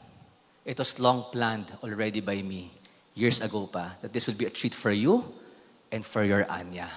Matagal nang may nakalaan na biyaya para sa inyo. And, sige nga, can we all stand as we close this message for this afternoon? Bakit hindi mo sisimulan kung alam mo na may biyayang matagal nang nakaplano sa Lord para sa'yo, na inaantay lang na kumilos ka para makuha mo siya? Kung alam mo, sisimulan mo. Amen? Di ba? Kaya nga when we pray before, again, I always ask this in the feast, maybe sawa na kayo dito, sino sa inyo marunong magluto? Taas ang kamay. Okay? Marunong kumain? Masarap kumain. Pakitapik, sabihin mo, obvious naman. What's our prayer? Bless us, O Lord, in this thy gifts. The gift is a grace. That's why we say, can we now say grace? Di ba? We pray for grace. We say grace. And knowing that there's grace, I hope that the message is coming into our hearts right now that tiwala ka pa. Baka na doon ka sa may pinagdadaanan ka ngayon, hindi mo alam saan papunta. And you cannot find the answer right now. Alam mo, ang sarap sana kung ang plano ni Lord, kitang-kita mo eh. May sakit, huwag ka mag-alala, next year magaling na. Walang ganun eh. Wala yung tipong, tapos yan, 6 months, okay na yan, mawawala yung bukol na yan, tapos yan. Walang ganun eh. Pero pag alam mo may grasya, tiwala ka pa. Bawas tayo ng konting, wag ng konti, bawas na tayo ng stress sa kapag-aalala. It's human in us to have that, but then, God's grace is telling us, you can let go. Because God wants the best for you. Ang hirap niyan eh, di ba? Nagkamali ako, sabi ng doktor, nagkamali ako ng diagnosis sa'yo. Akala ko, 10 years to live ka pa, 10 na lang pala. Anong 10? 10, 9, 8, 7. Tiwala pa tayo. When you go out of this room right now, we worship a great God, tiwala pa tayo. Maybe you're in the middle of something and you feel like nothing is happening. You made that cold call, no one said yes to your sales offer. You started a business, you posted in social media, no one is buying your product. Or maybe you're doing your best, but you feel like, I'm halfway, but I don't see the end yet. And Lord, may kapupuntahan ba to? Mayroon. So galingan mo pa. Galingan mo pa kasi may grasya. In the time of pandemic, ginalingan pa namin magbigay. Wala na kami, nagbigay pa din kami. Giving in times of plenty, in empty, and in worry. Then someone called us. Drew, is your business providing videos? Our business is not doing that. We're a consultancy in training. But in the pandemic, ang daming nawalan ng mga videographers wedding, na-post lahat, di ba? So yung mga gigs ng mga videographers nawala. Sabi ko, I can help you. Can you help us? Sige, gawa tayo. So, naghanap ako ng video team. And you know, we were supposed to create 1 video, turn to 10 videos for hospitals. And the contract ended. We did 130 plus videos nationwide up to Mindanao. So sabi ko kay Love, hindi natin minarket yan. Saan galing yan? God's grace. God's grace. And then when the grace was there, we said, yes, sige lang, hanap tayo. Alam mo, nakakaiyak yung kasi yung mga videographers na wala ng trabaho, nagme-message sila, thank you. May pangkain ngayon yung family ko. There's one videographer, exactly sabi niya ganito, alam niyo po, meron po akong 2 special child. Hirap po ako kasi may paggamot pa, may ganito. Hindi ko na po alam kung paano gagawin. But because nagbigay po kayo ng project sa amin, I think taga Cebu ata, ito, may project ang binigay sa amin. Nagkaroon po kami ng pag-asa. Nagkaroon po kami ng negosyo. And what do you call that? God's grace. God's grace. Begin to live every day knowing that there is grace and that everything is grace.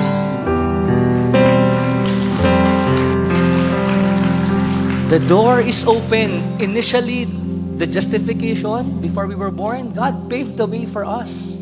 But you have to enter the door. You have to play inside the room. You have to do your thing.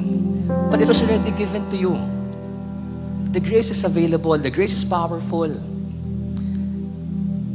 And my last message is that isipin mo lahat ng mga grace moments sa buhay mo.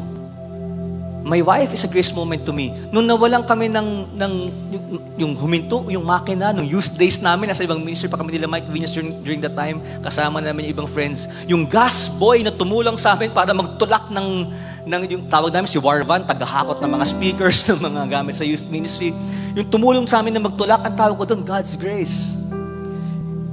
Yung umuulan na, wala kang payong, tapos biglang huminto yung jeep sa'yo para masasakyan mo, God's grace. Yung pagod na pagod ka na, yung kaibigan mo nag-message sa'yo, kamusta ka na? It's called God's grace. Now, when you see trucks outside says, do not delay perishable goods, I'm giving the same message to you right now. Please do not delay doing good to other people because you'll never know. You are the grace that God is sending to that person. Amen. Paikutin natin ang grasya kung nasaan tayo. At times you receive grace and at times you give grace. Baka ang grasyang kailangan mong ibigay, forgiveness. Ibigay mo na.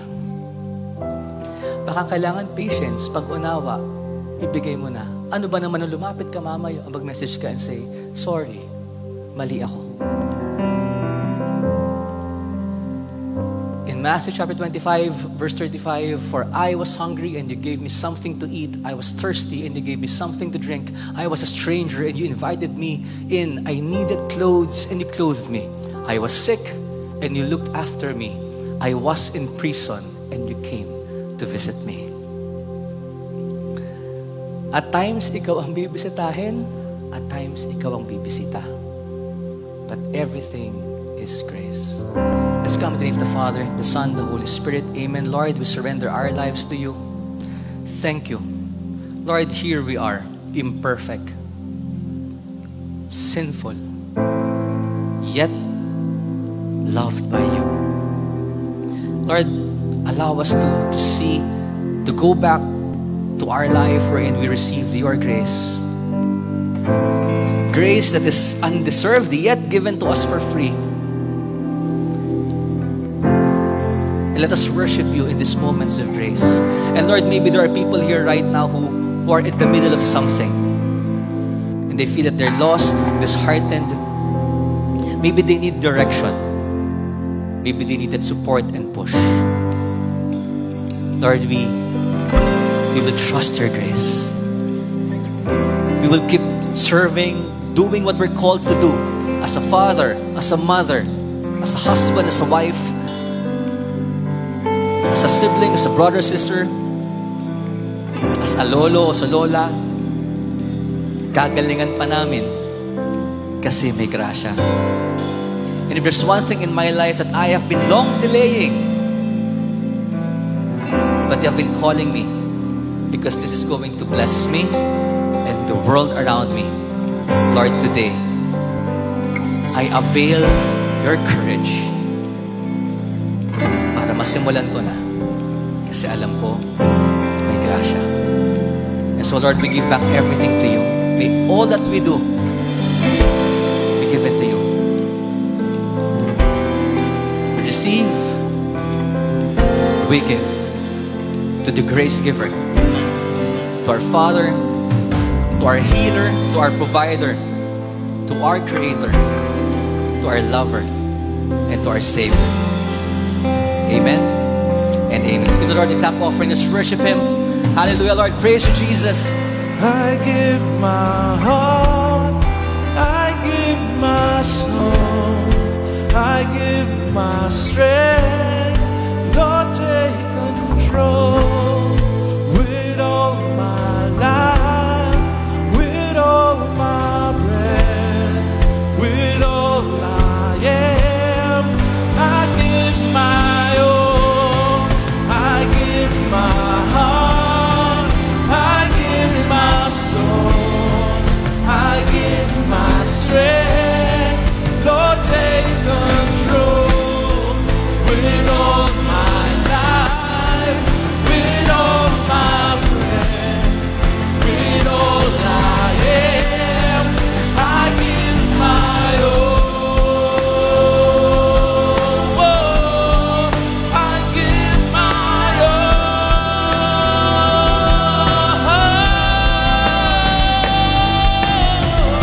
And I see your love. By your grace I have been saved. I received this life. By your cross I've been set free. You are everything. You are enough for me. You're all I need. Come on, everybody, say. I receive your love. By your grace I have been saved. I receive this life. By your cross I've been set free. You are everything. You are enough for me. You're all I need. Come on, lift up a shout, praise God. Come on, put your hands up.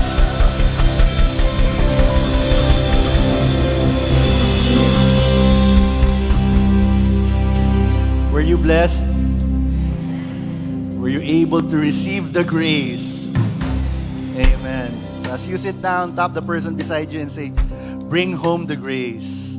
Amen. Amen. So as you are writing your prayer intentions in your love offering, let me tell you this story. Siguro hindi lang kami pareho ng kulay ng shirt ni Drews. Pareho rin kaming may kwento tungkol sa aming mga wedding videographer. So, kami pong mag-asawa, before we got married, we're already serving in the youth ministry. And because we were serving there, we were already giving our tithe regularly, taken from our allowance. So, kahit na nag-work na kami, nagbibigay pa rin kami. Eto na, syempre, pag ikakasal kayo, kailangan kayo mag-budget. Diba? Fix lang kung ano yung mga kaya nyong kuning suppliers. And we went to this wedding expo, nakahanap na kami ng videographer through the expo. Tapos nakasulat, ganun ang pag-wedding expo, di ba? Sabi ko, ang galing sa wedding expo, lahat ng kailangan ninyo nandito. Sabi ko, sana pumunta din yung mga single dito dahil feeling ko may mga binibenta rin na groom. Punta kayo wedding expo to, lahat ng kailangan nyo para sa kasal nandito. Di ba? Tapos dun sa booth nung supplier na yon, andun lahat ng mga price rates nila. On the other side, mga sample shots, tapos lahat ng mga awards nung photographer. So alam mong award-winning photographer to. On the top of the list was the premium package, yung pinakamahal, which we cannot afford. Pero talagang, ang promise nila doon, yung award-winning photographer, yung owner ng company, will be the one to shoot the wedding together with the team. So, tinanong namin yung nandun sa booth, ano po yung second dyan sa premium? Ito yung second, which is half the price. Ang magsushoot yung anak ng may-ari. Sige yan, ma-afford namin. Yan na lang po. So, we gave our down, pinabook na namin. Sinet na namin yung aming prenup shots or prenup schedule nung photos namin. And we did the shoot. Nakita namin yung sample. Tuwan-tuwa kami. Uy, ang ganda. Sige po, next na pumunta kami sa office, we'll give our full payments. So punta kami sa office, magabayad na kami. Ito na yung secretary, sabi na ko, ma'am, may problema po tayo. Ano pong problema? Yung anak po nung may-ari na double book, meron pala siyang prior commitment bago namin siya binook for your wedding. Kaya, iba po ang maa-assign na photographer sa inyo. So, nalungkot kami, di ba? Pero yun ang pinramis nyo sa amin, di ba? So, yung wife ko talagang lungkot na lungkot lang. Hindi naman kami nakikipagtalo. Sabi lang, sayang naman. While the commotion was going on, hindi namin alam yung may-ari nasa likod, naikinig sa usapan, at lumabas. Sabi niya, ano bang problema ni ma'am mo? Ang lungkot na lungkot. Pinaliwanag, sir, yung anak ninyo kasi na double book, kaya kailangan nating palitan yung photographer nila. And you know what the dad said? Check-in mo yung schedule ko. Kung bakante ko, ako mag-shoot sa mag-asawang yan. And lo and behold, blanco yung schedule niya nung araw ng kasal namin. And so he went, and he was there, the award-winning photographer, covering our wedding for half the price. So my dear friends, as you write there on your love offering envelope, I know the Lord will surprise you. Yung mga parang akala mo sa umpisa unpleasant, nakakainis, tapos biglang it turns out to be a blessing in disguise. Amen? And so as you are writing, I'm going to flash here on the screen the different ways wherein you can give. Sige nga, likod ko yan. Here are the different ways you can give, different banks that we have. East West Bank, BDO, and you can give through credit card. We also have PayPal. I pay Maya there. Pay Maya. So just get the QR code. Hopefully soon we'll have our GCash as well. And if you want to go old school, andyan pa rin po yung ating envelopes. Paglabas nyo mamaya, we have baskets. You can give it out to our ushers and they will collect your love offering. Amen. And now for more things that are happening here at the feast, let's continue watching the screen as we are about feast news.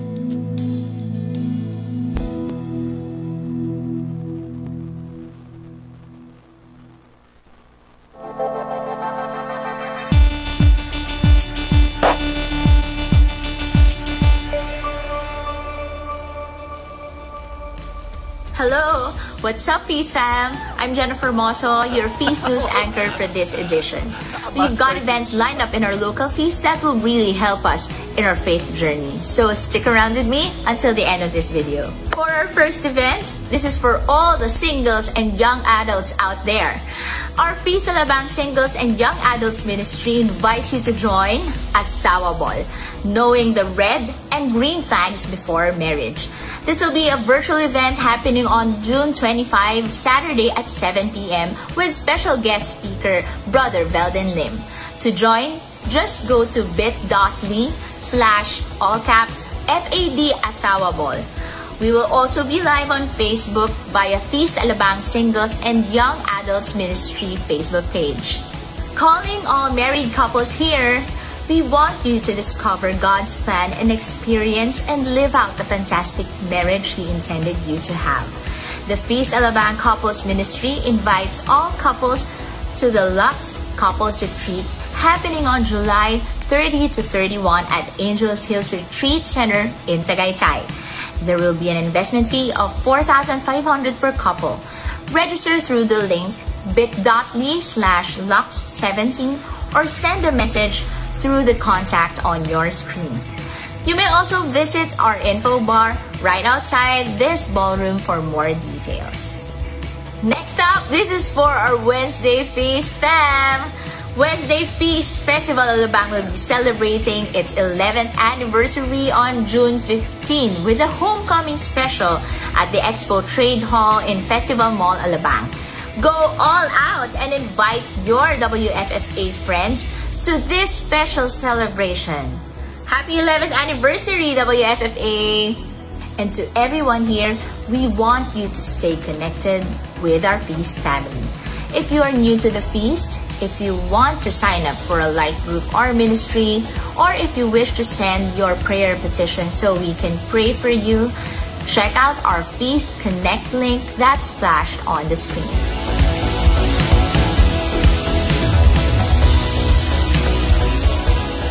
That's it for this week's Feast News. Don't forget to follow us on our social media platforms to know the latest happenings at our feast. Have an awesome and grace-filled week. God bless everyone. Alright, woo!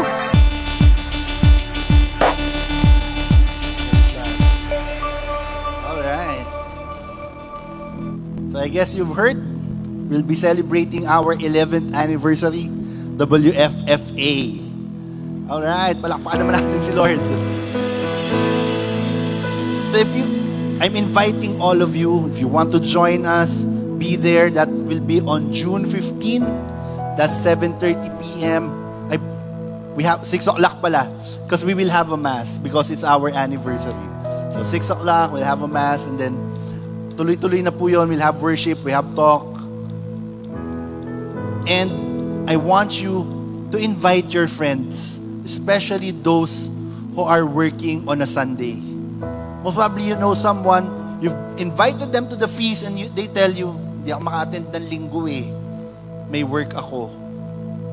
Or family time talaga yun, hindi ako makaalis. Maybe it's their chance to be with us. Invite them. Tell them, meron sa Expo in Philinvest Festival Mall. At sa mga hindi nakakaalam, nasa 4th floor po yun. Likod nung sinihan. We will be there. So I hope to see all of you there, and I hope that you invite your friends, especially those who cannot join us on a Sunday. Amen? All right. Praise God for that. Can I invite all of you to stand up?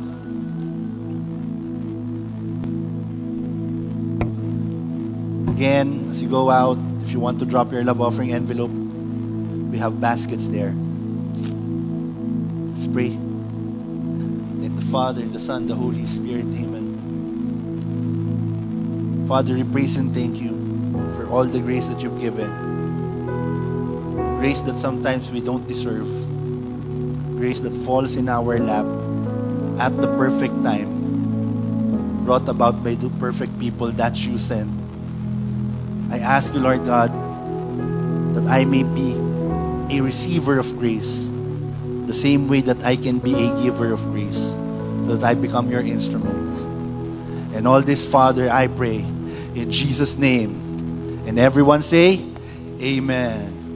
Let's worship the Lord. Come on, everybody.